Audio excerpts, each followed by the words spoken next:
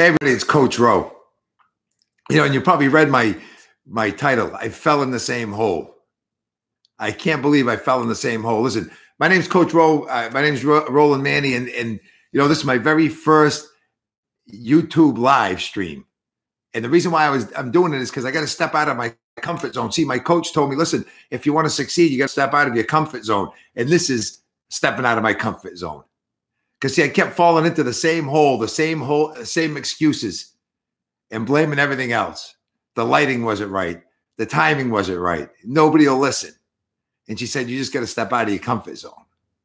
And I think a lot of us, we do. We fall into the same hole. We know it, but we keep blaming other people, whether it's our jobs, our relationships, our health, our wellness. I'm big into health and wellness and mindset and focus. A lot of times we just keep falling into the same hole and we don't know why we're there. It's because we blame everybody else. I heard this great story. It was told by Wayne Dyer years and years ago, back in 1980 something. I remember listening to it and I never forgot it. And the story is about this woman named Portia Nelson. And she wrote this poem about her life. It's called There's a Hole in the Sidewalk. And she said, I walk down the street. There's a deep hole in the sidewalk. I fall in. I'm lost. I'm helpless. It isn't my fault. And it takes me forever to get out. See, and a lot of us, that's where we are right now. We're walking down a sidewalk. We're walking down the street. We're going through our life. We find ourselves in this place where we don't want to be, whether it's with our health, our finances, our mindset, the people we hang around with. And we don't know how we got there. And we just can't get out of it. We're so stuck that we just can't get out. And we just keep blaming the circumstances, the situation, what life is handing to us. And we're stuck in the hole. And it takes us a long time to get out. And then she said, chapter 2 of my life. I walk down the same street. There's a deep hole in the sidewalk. I pretend I don't see it. I fall in again. I can't believe I'm in the same place. It isn't my fault. And it still takes me a long time to get out. See, some of us were in chapter 2. We pretend we don't see things.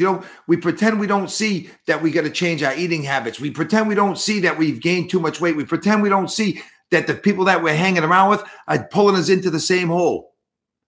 Our relationships are dragging us down. And guess what we do? We still blame everybody else. And then she said, chapter 3 of my life. I walk down the same street. There's a deep hole in the sidewalk. I see it. I fall in anyway. It's a habit. My eyes are open. I know where I am. It is my fault. And I get out quickly. And some of us right now, we might be at chapter 3.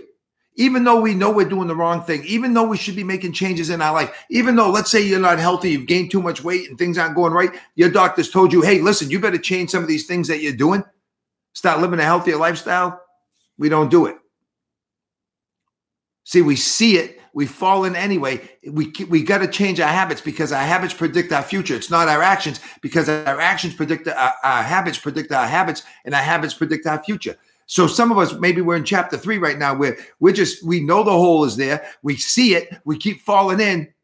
But here's the biggest thing she said. It is my fault. See, when we realize it is my fault, it's up to me to make the changes.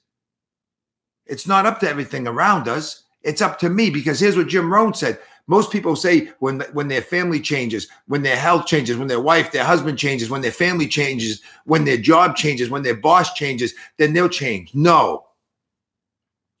It's when you change, everything around you will change. That's chapter 3. And then she said, chapter 4, I walk down the same street. There's a deep hole in the sidewalk. I walk around it. See, once you take responsibility, then you can start seeing things in your life. You can start seeing the path that you're going down, and you can start avoiding them, and you can start going around them. But here's the only drawback to that is, as long as you keep walking down the same street and you can see those things, you're apt to get sucked back in. You might be avoiding those negative friends, those negative family members, the ones that weren't bringing you in the right direction.